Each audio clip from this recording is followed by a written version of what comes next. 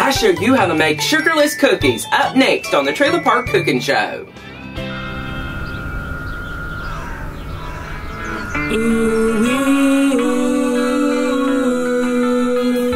She's bringing the trailer park lifestyle to the world. Come inside, don't be shy, cause Jolene can't wait to meet ya. She's the queen of the park. She's got gossip, news, and lots of food to feed ya. Jolene Sugarbaker. Jolene Sugarbaker is one budget-minded girl. Lots of cheap fashion is the passion at the park. The passion at the park. The passion at the park. Dropping in on neighbors is all part of Jolene's world. Jolene Sugarbaker, she's the trailer park queen.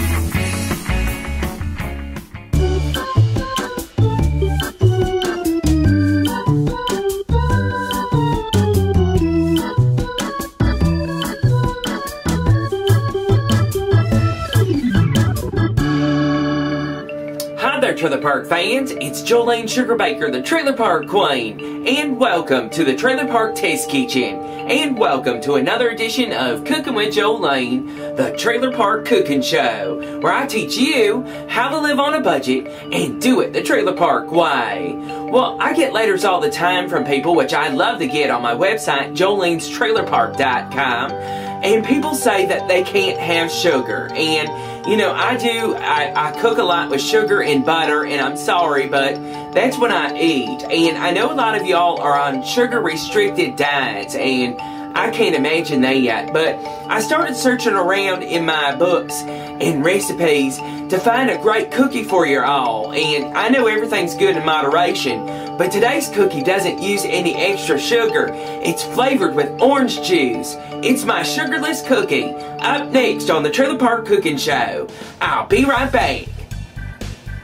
Welcome back. Making my sugarless cookies is great for someone that's on a sugar-restricted diet.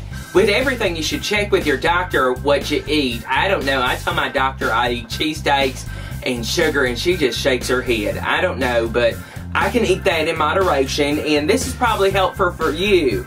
Well, this is my stand mixer, and you could probably mix this by hand, but today we're going to be using this, and this is actually a ½ cup minus 1 tablespoon of vegetable oil. That goes right on into the bowl just like that, and I've got 1 egg, and I'm going to put that right here in the bowl, and I'm going to whip this around just a little bit and get that going, and check back with you in just a moment. Okay, to that mixture, you're going to add a ½ teaspoon of cinnamon right on in there. And I've got 2 teaspoons of baking powder. That goes right on in there. And this is a ½ teaspoon of regular salt. That goes right on in there. And this is going to mix around just a little bit. Okay, to this mixture, I've got 3/4 cup of fresh orange juice here. And this is 1 3/4 cup of all-purpose flour. First off, I'm going to dunk in, this is about a teaspoon of grated orange peel, and that just livens things up right on in there, just like that. And we're going to slowly add a little bit of the flour and the orange juice, and get this going until it's a mixture. And I'll check back with you in just a moment. Okay, to that mixture, we're going to add a ½ cup of walnuts, or you could use your favorite nuts, right on into the mixture, and a ½ cup of raisins right on in there, and just give that a light mix around. Okay, now we have the batter for our sugarless cookies, and I chilled mine just a little bit for just a few minutes, and I've got a cookie scooper and a baking tray, and it's ungreased, and we're just going to drop them teaspoon style right down on the baking pan, and I preheated the oven to 375 degrees, and these are going to bake up. We used the walnuts today.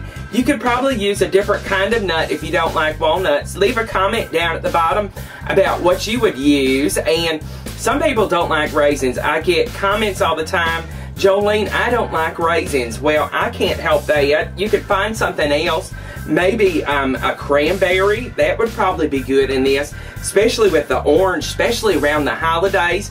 This could be a favorite holiday cookie that way, but you could really change this up, I would think. But we're going to taste this after they come out of the oven, and these are going to bake for about 15 to 20 minutes. And I've got a pan ready here, and we're going to pop them in the oven and set your timer.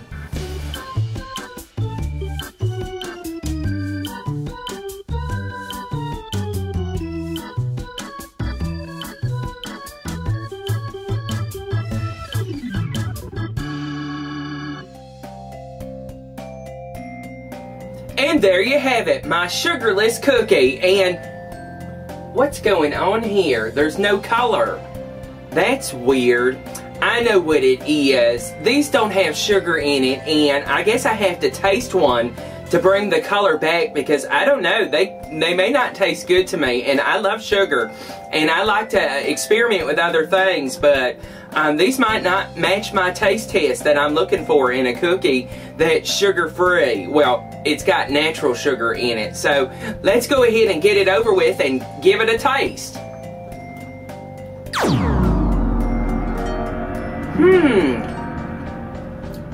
I do like that.